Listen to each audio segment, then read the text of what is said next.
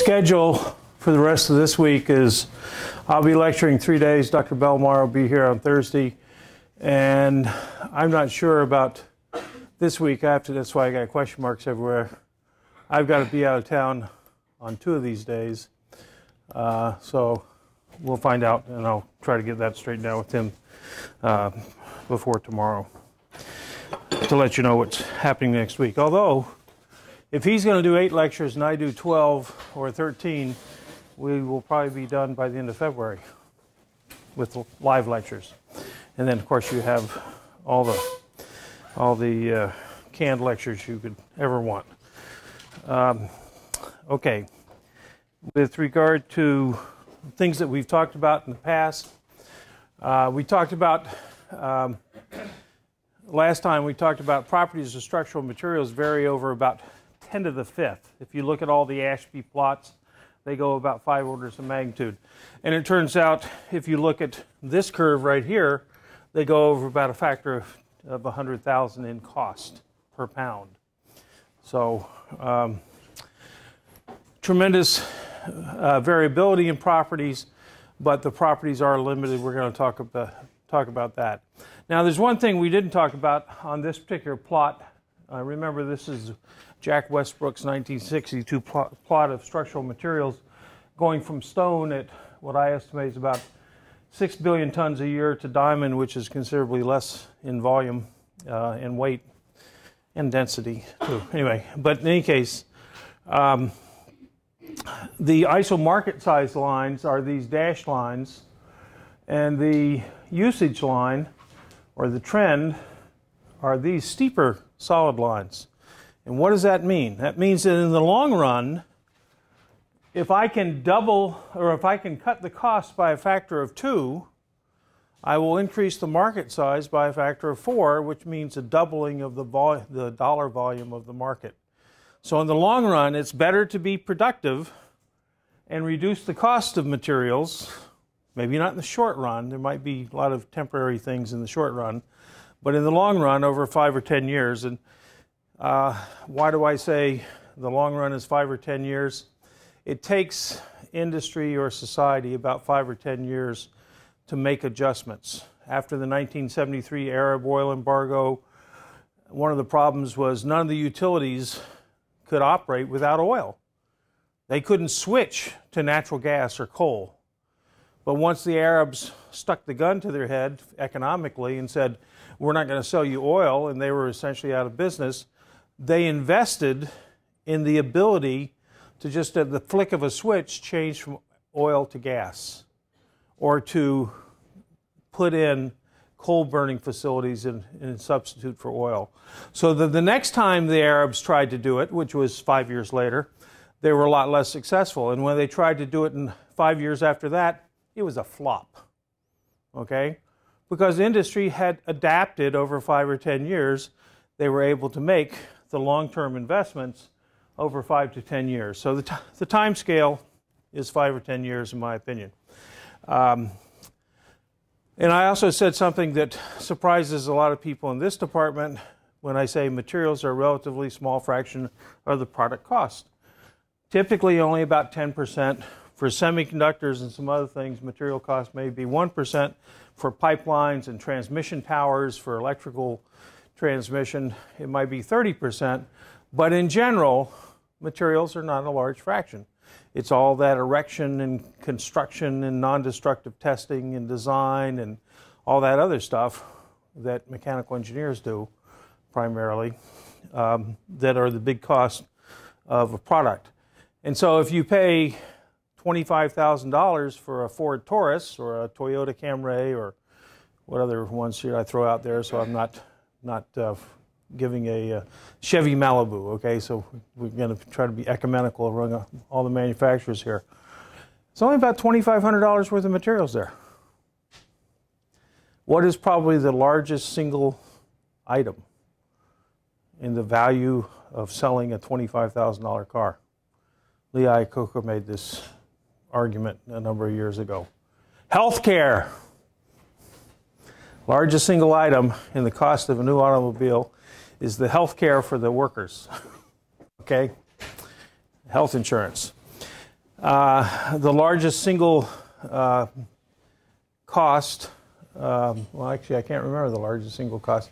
It's either the engine or the body frame is the largest cost, but the second highest cost in an automobile is the seats. And it turns out, if you do studies, people will pay a lot more for good seats in an automobile. They want to be comfortable when they get in that accident. Okay? Okay. And also, the hardest thing to recycle in that automobile is the seats. Okay? Just another factoid for you. But in any case, one of the key points about this type of curve is that in the long run, if you can improve the productivity, you're going to get things better and better. So it's always good to pass things around. It gives you something to throw at each other.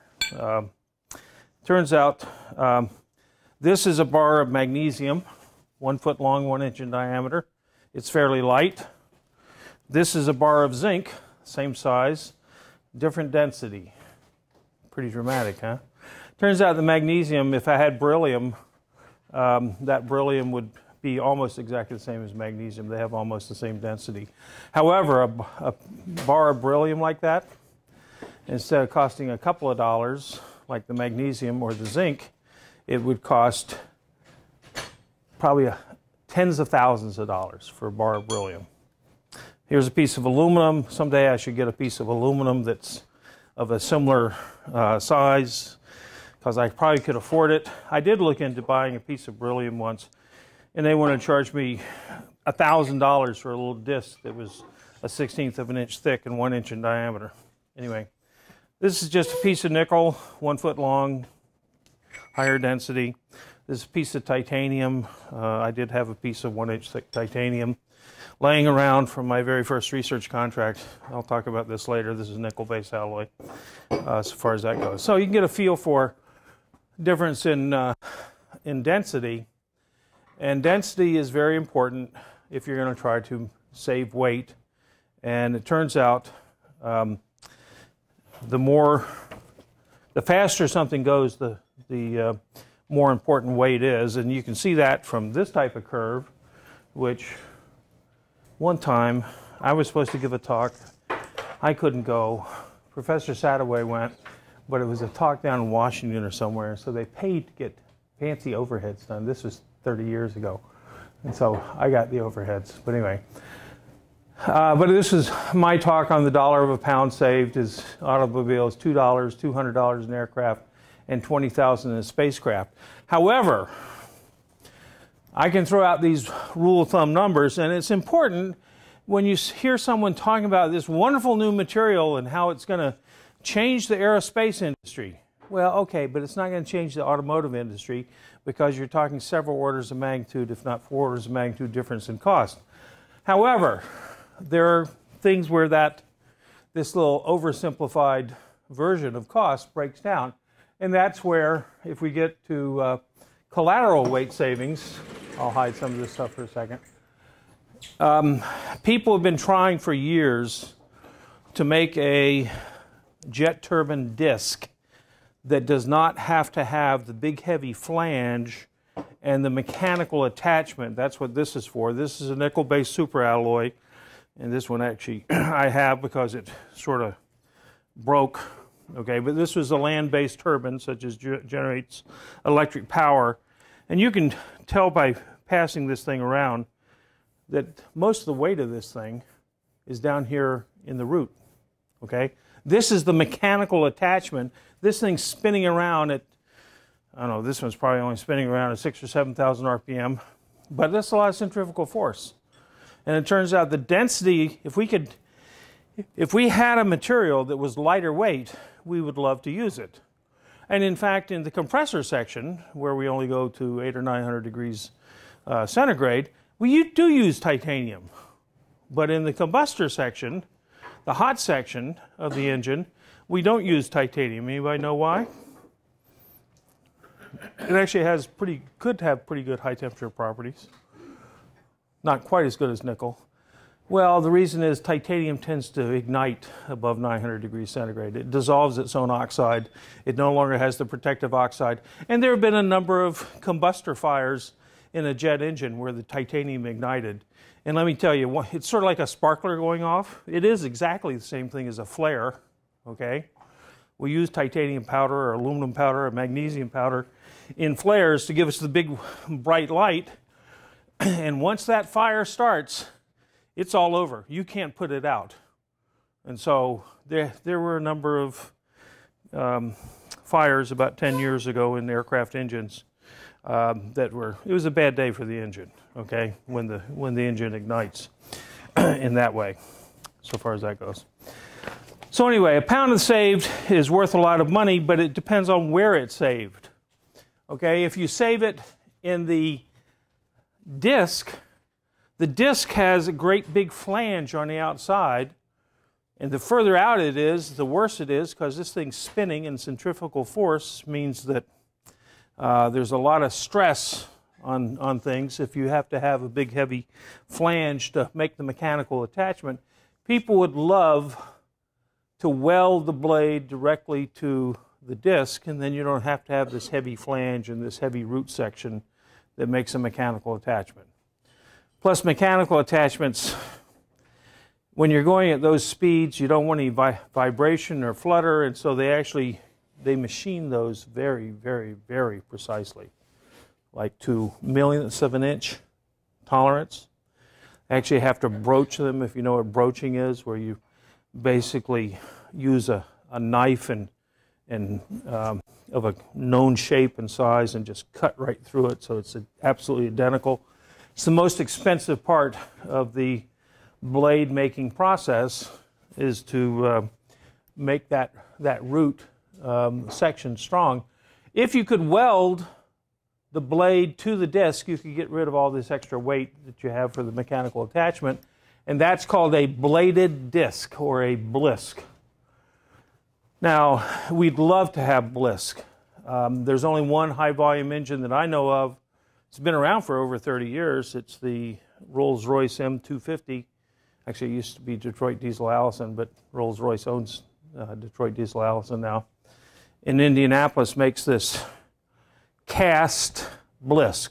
So the disc is actually cast with blades. I'd like to get one. They've made about 50,000 of these engines or something. It's only about this big. And the blades are integrally cast to the disc. It's the only blisk that I know in high volume production. They'd love to make the great big disc blisk, because they could save 20 pounds on a disc. If you save 20 pounds on the disc, then if you have 10 discs in an engine, you could save 200 pounds in the engine. If you save 200 pounds out there on that little diving board we call the wing, you could save 2,000 pounds on the airframe.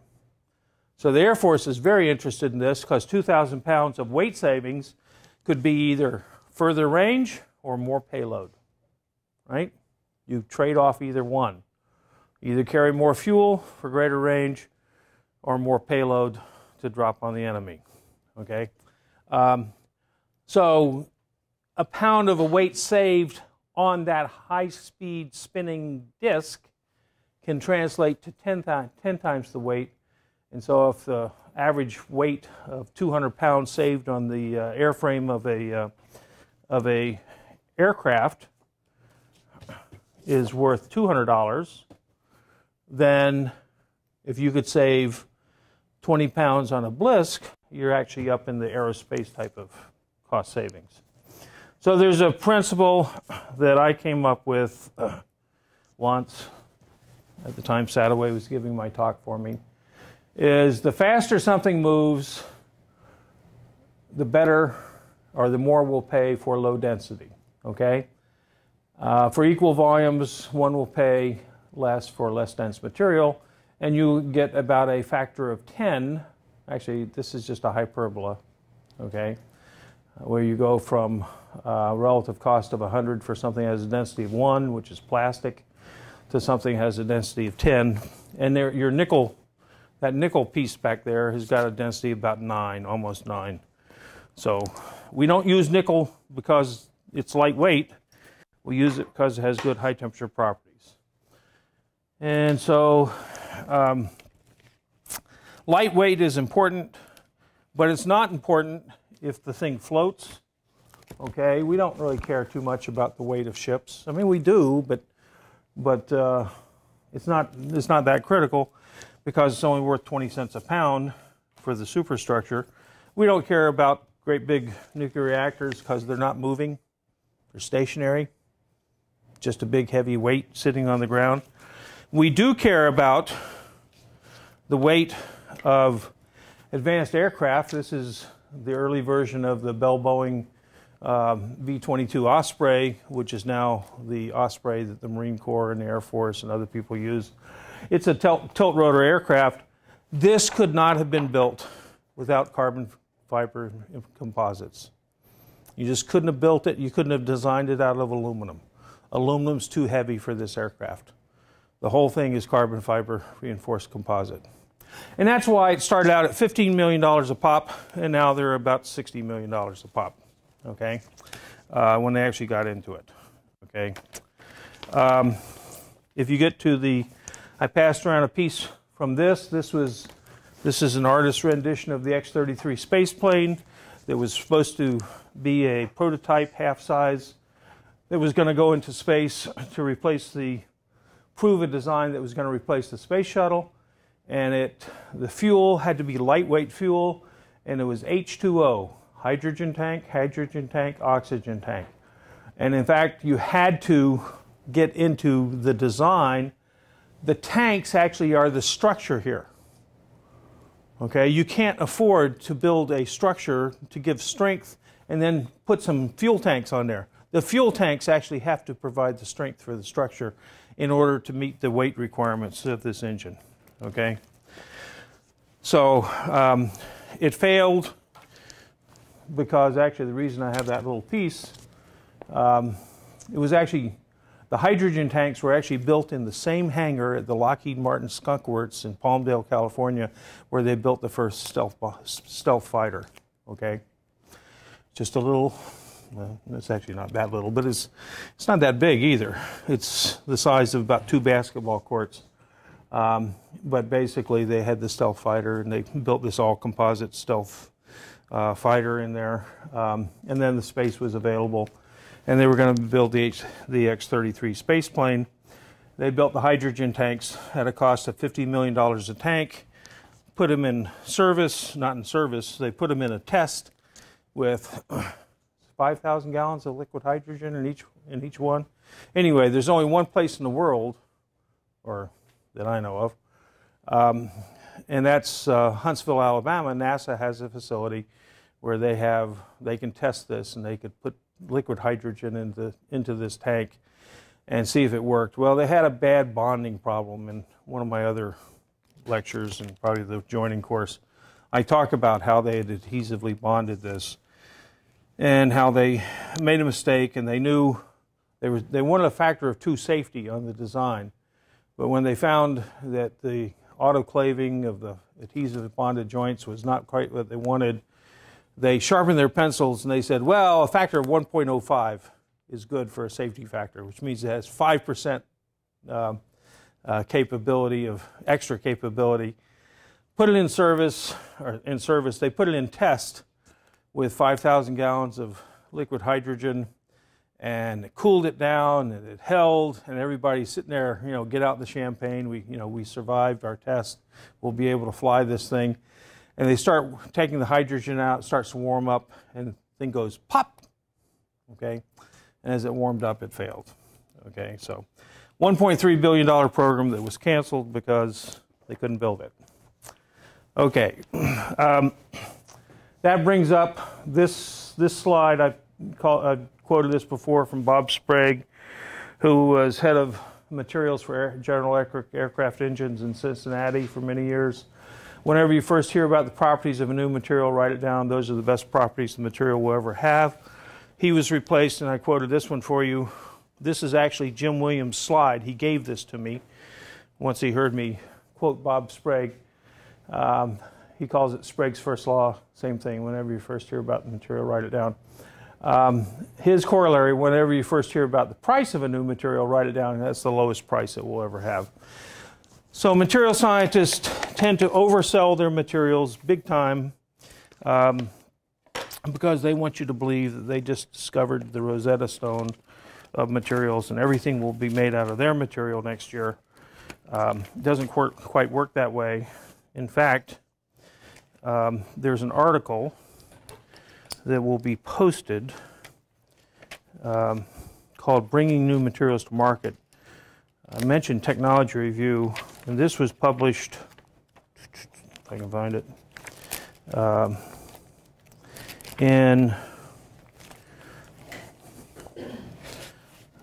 I find it? Here it is. Published in 1995 in Technology Review, and it talks about the fact that it takes 20 years from the first discovery of a new material to actually making it large-scale economic development, okay, large-scale production. And so that's one of the reasons people like venture capitalists don't like to invest in new materials companies, because it's a 20-year payback. And as the author of this, which was me, okay, pointed out in 1995, if you want to return at 8%, $1 of profit, or $20 of, well, if you're going to invest $1 today, I guess is the way I did it. If you want to invest $1 today, but not get your profit back for 20 years at 8%, which was at the time typical internal rate of return that companies had for investments, you have to return $20 20 years from now. Okay, that's a lot. And because of that, there's lots of things that we just don't invest in. Does anybody know how long, for 100 years, we've had the same amount of oil reserves in the world in terms of number of years of oil reserves? Anybody know how many years it is? We've had 20 years of oil reserves for the last 100 years. And the reason is, once you have 20 years of proven reserves, you know, you drilled a well, you found this big pot of oil in the ground. Once you've got 20 years of reserves, you quit investing in drilling for oil or developing a new technology for oil, because that's all you need is 20. That's all you can afford to invest in, because you can't get a big enough return more than 20 years ahead. And so we've always had 20 years worth of oil. I remember when I was a student, they were predicting we were going to run out of oil by 1990. Well, we didn't. We ran out of $2 a barrel oil, and the only people who have that, well, the Saudis and the Kuwaitis actually have about $4 a barrel oil now. That's partly because of inflation. They still have it, but the rest of the world is up in the $20 a barrel range. You raise the price of something and people will start investing in it. Same type of thing with rare earth magnets, okay? The rare earths that are used in lots of electronic things nowadays, the rare earth magnets,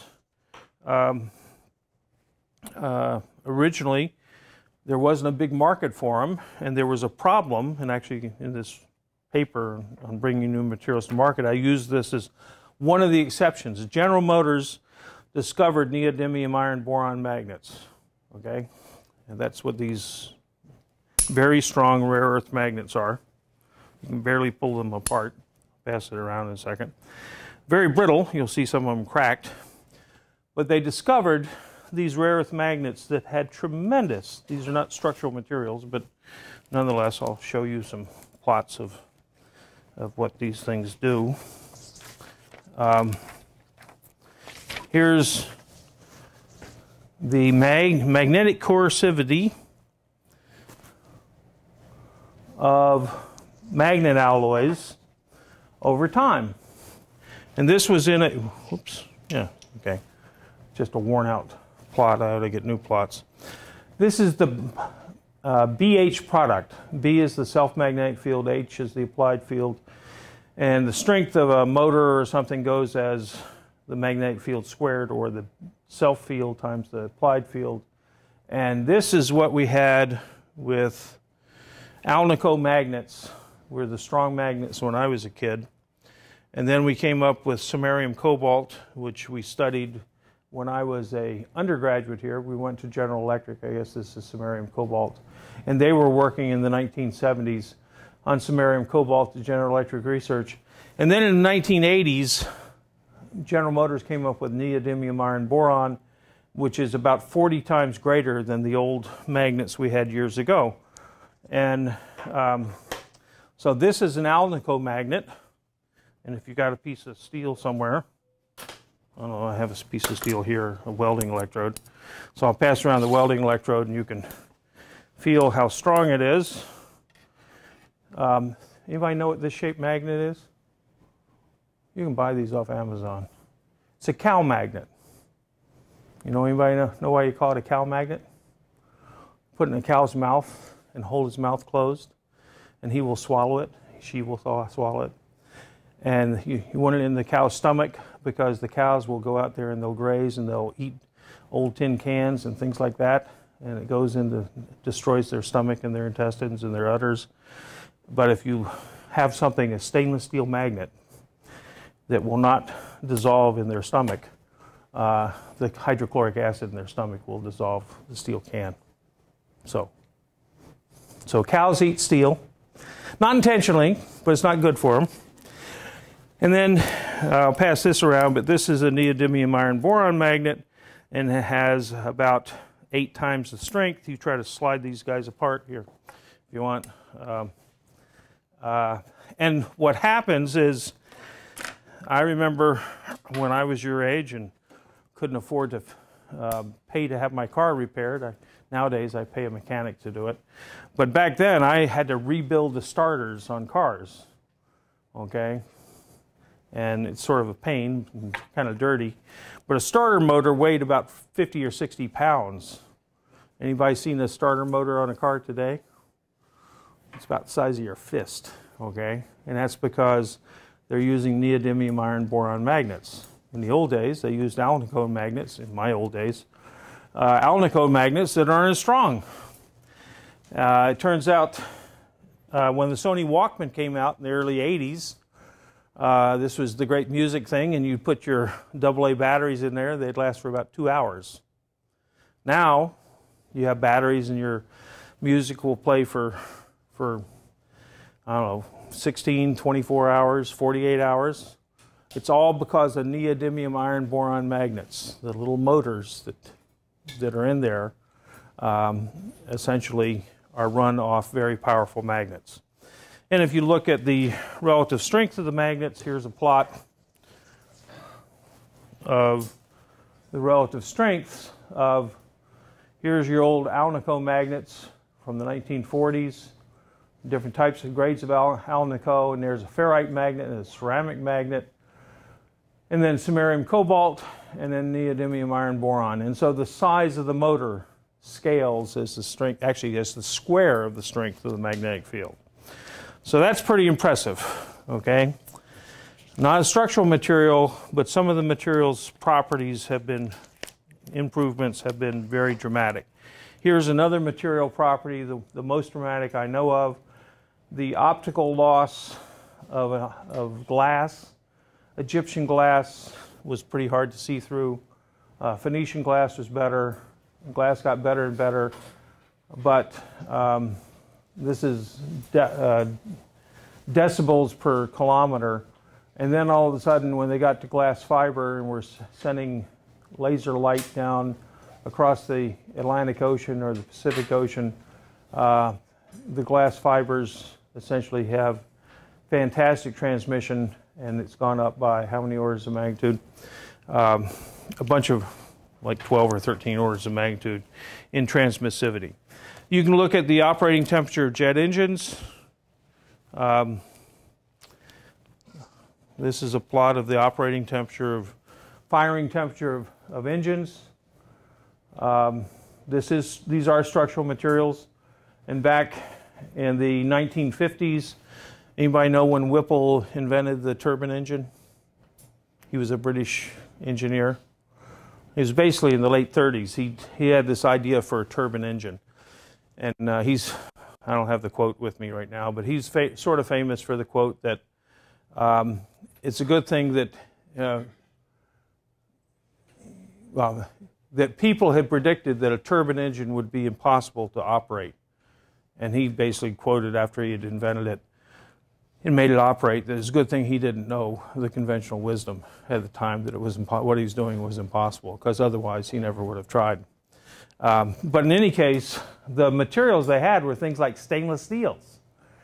And then they had some nickel-based alloys, IN or Nimonic 80, and then M is Martin Marietta, and Udamet is that General Electric? I don't remember. Rene is General Electric. IN is International Nickel. GTD 111 is kind of interesting. That big heavy turbine blade, that may or may not be GTD 111. Yeah. When you say materials improvement, do you mean that they could withstand higher temperatures? Yep. Just they don't oxidize in however many hours. When I was 19 years old, between my freshman and sophomore year, I got a job working in the Naval Air Rework Facility in Norfolk, Virginia, rebuilding engines as an engineering student that summer. And with engines, TF-30 engines were coming back from Vietnam, and we had to rebuild them and send them back to Vietnam. And the engines had 500 hours on them. That was the lifetime of an engine. 500 hours, and you had to rebuild it every 500 hours. Today, 30,000 hours on a commercial engine before you have to rebuild it. Okay, so it's not just operating temperature, its operating lifetime has improved over this time in terms of oxidation resistance and other things. But that's from 1970 to 1990 or so, or 1995, you're up to 30,000 hours. And we went from better and better alloys to single crystal turbine blades that cost $6,000 a blade. Okay, you got 100 blades on a disc. Okay, so $600,000 for a replacement set of blades on one disc in one engine. That's why the engines cost $5 or $10 million. Okay, it's the blades. The engine companies make maybe 20% of their volume is on the blades, but 40% of the profit is on the blades. Okay, the blades are the vanes are the most valuable part. But the firing temperature went up even higher. Does anybody know why the firing temperature went up faster than the material capability temperature? The firing temperature now is above the melting temperature of the alloy. And I should have brought this in. I'll bring it in maybe tomorrow. They basically put holes in the engines and they blow 1,000-degree Fahrenheit air through there, the compressor air. So it creates a boundary layer that insulates the edge of the material from the very hot firing gases. You know that thermodynamically, the higher the temperature of your engine, of your firing gas, the more efficient the engine can be. And they were always limited before, and basically by the properties of the material, but then they got better and better, and they increased the firing temperature by essentially using a boundary layer cooling against the surface. If you ever lost your cooling gas, your engine would melt. Okay?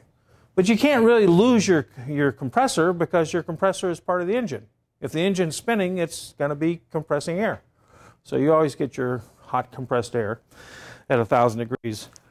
I served on a committee of the National Research Council back in probably 12 years ago, and we were supposed to be telling the Air Force how to spend the $300 million they have on each year for improved jet engines. And basically there were two of us that were materials people, and we had people on there from Pratt & Whitney and General Electric. These were the people who had headed up the design of the last major engine for these companies. And I remember the first day, 40 of us in this room, and they said, let's go around and everybody introduce yourself and tell us where you think this committee ought to be going. And I was going to explain, well, we've really reached the limit of our materials, and we really can't get higher temperature materials because everything else oxidizes at above 2,200 degrees Fahrenheit.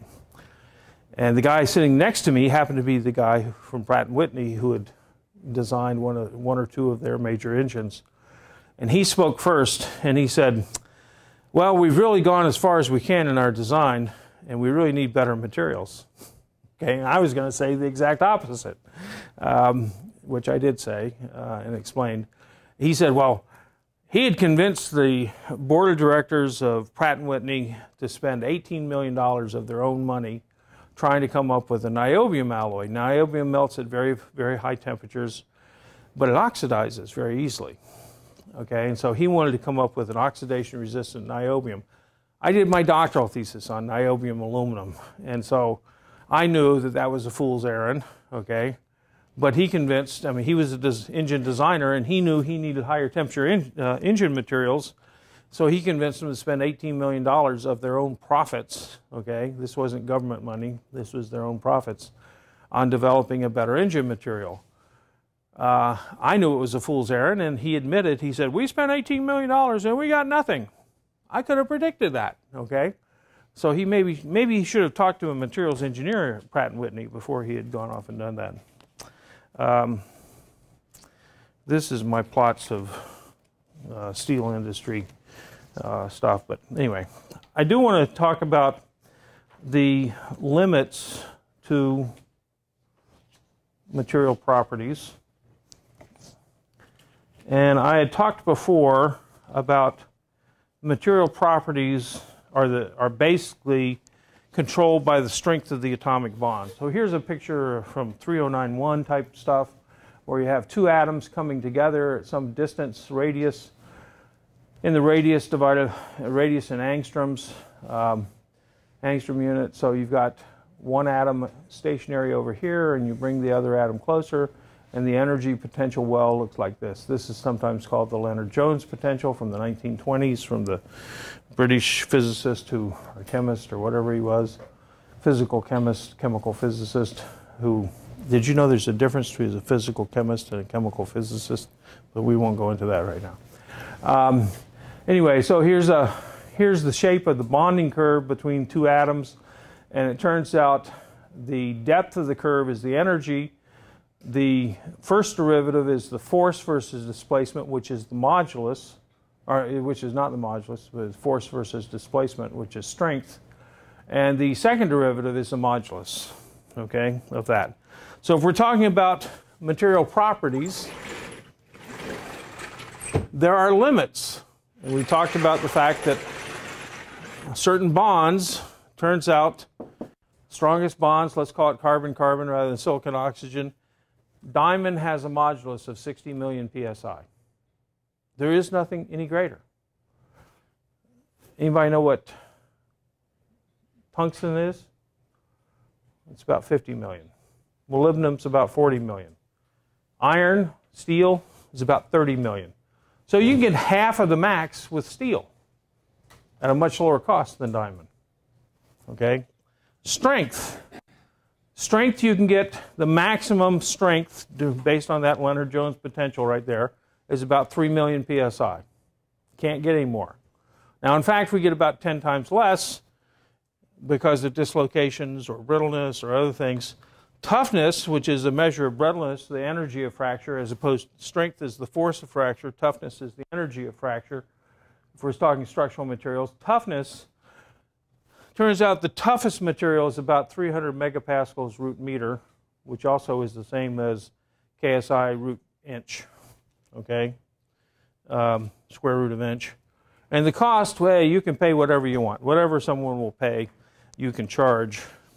And who pays the most per pound for materials? Golfers. Okay? You can sell a new material to a golfer at any price. Okay? Golfers tend to be people, men who are greater than 50 years old, who will pay, who have been successful, and they'll pay anything to rub their nose of their colleagues in it. Okay? So you can sell anything to a golfer.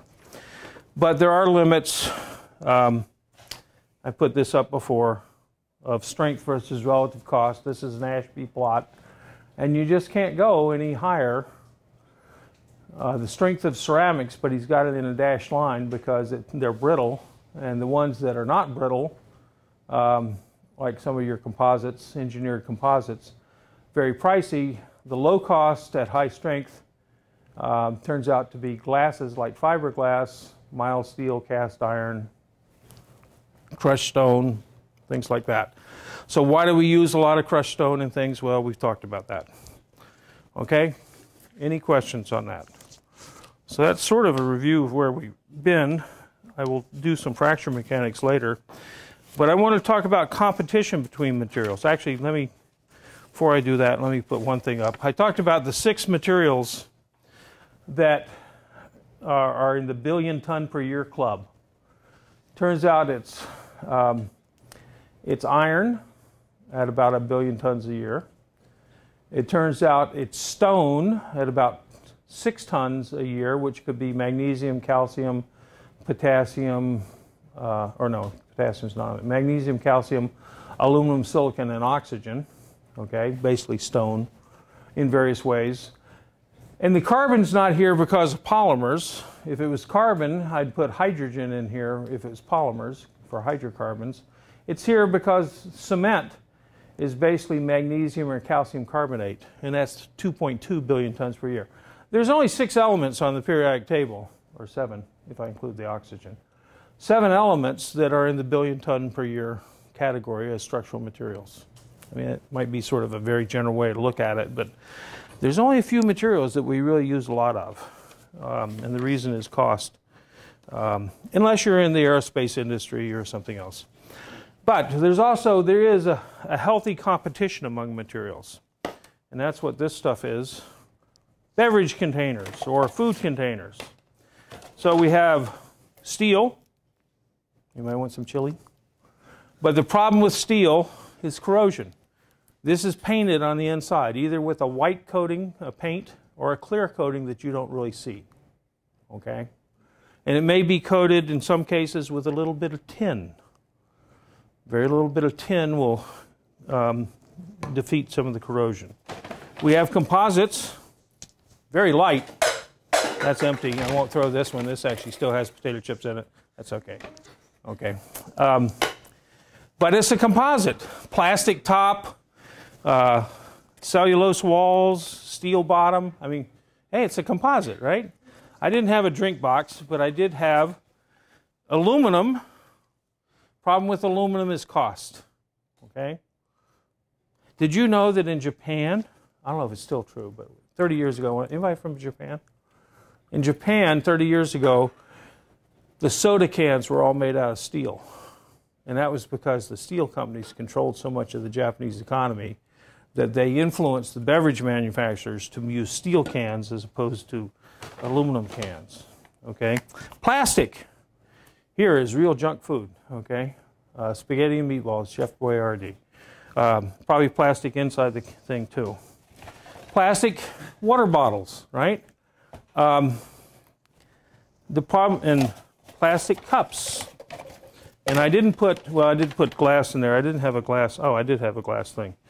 This is just a glass container for freshening up the air wick. But here's ceramic, which is a course 3 mug. Okay, so we don't have to pass all these around. But they all compete. Why do they all compete? Each one of them is a huge business. Okay, steel can only really make it in canned goods like chili or Campbell's soup because of cost. It's the cheapest, and you can paint them and they will hold up as long as the food will hold up, or probably longer than the food will hold up. Aluminum, because of formability, you'd have a hard time in steel drawing a can that deep, okay, with a depth to width ratio like that. But aluminum's expensive. Nonetheless, about 40% of the aluminum industry is packaging materials, which means aluminum foil and cans, and it's mostly cans. If it weren't for the can business, Alcoa and Novellus and Pechenay and others would be out of business. Okay? Glass, wonderful material to store food in because it's clean, you can wash it, but it weighs a lot and it's brittle. So if you go to a brewery where they're making 10 million barrels a year, it turns out the glass factory will be bordering right on the brewery factory, because you can't afford, with these brittle bottles, to manufacture them even 10 miles away. You manufacture them right there next to the brewery site, okay? So that you can come off the assembly line and transport them right over to the factory right next, literally next door, okay? There's a number of industries like that that have to be side by side. Plastic. The problem with plastic is permeable. In some cases, drink boxes, aside from the recycling and the cost, I didn't have a composite drink box, but it turns out the composites sometimes are 7 layers to just have a simple little fruit juice in one of those little rectangular boxes. 7-layer composite, and it's got foil, it's got several different types of plastic, it's got paper, it's just, anyway, and it's got adhesive layers in between. It's just incredible, but even they can compete with these things. Plastic, the permeability of plastic, it's not really a big deal. It turns out the strength, sometimes you need strength, and these things, how flexible, this one's not quite so terribly flexible, but you've seen the Nestle Poland Spring water bottles or whatever, and boy, if you kind of wonder if they'll hold the strength to be able to drink the water, right?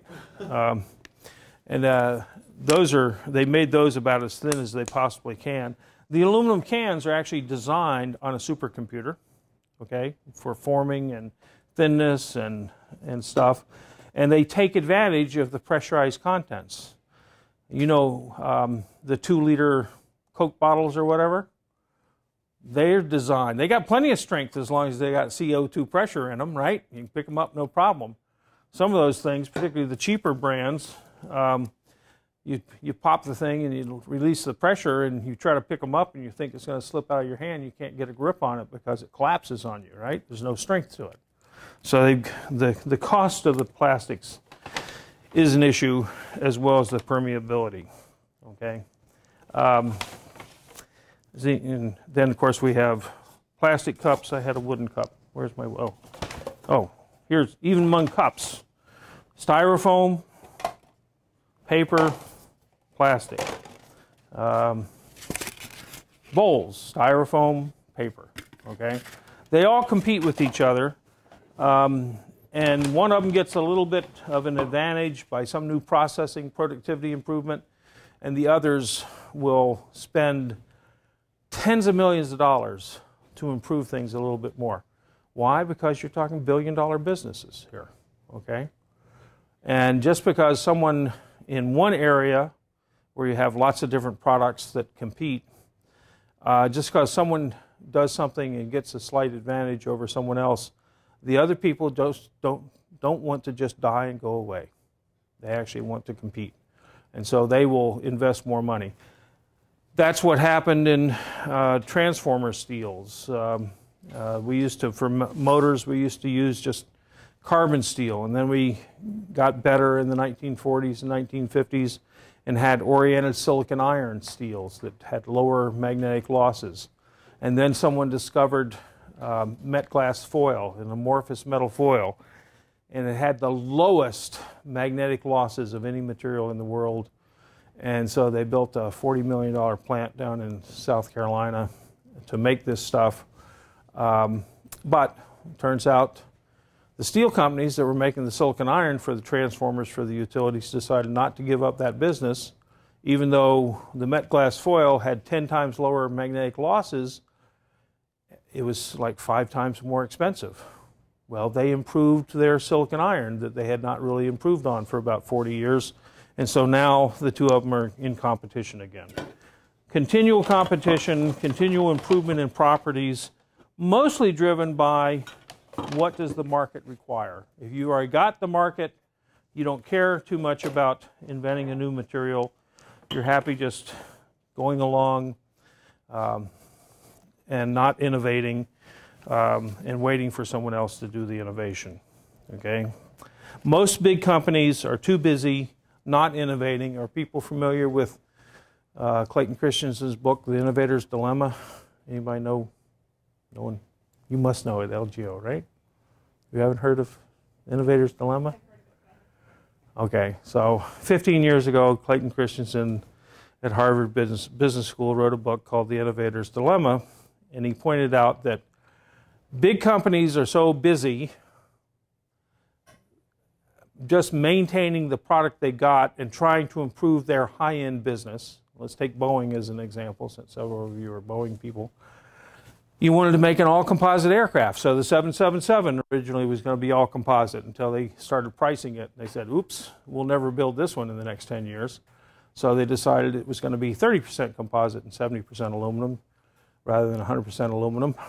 But then when they got to the 787, they said, we're really going to do it now. And they did build the 787, and it's about, what, 80% composite or something? I mean, it's a huge change. The V-22 Osprey in the 1990s, Bell Boeing, that was 100% composite because it had to be. There wasn't a choice. But you're going to pay $60 million for an aircraft that holds 16 people as opposed to an aircraft, you know, paying $250 million for an aircraft that holds 250 people or something. So the economics are different for a military aircraft and a commercial aircraft. But it turns out you can do it, but there have been all kinds of headaches. Whenever you're the innovator, you get all kinds of headaches.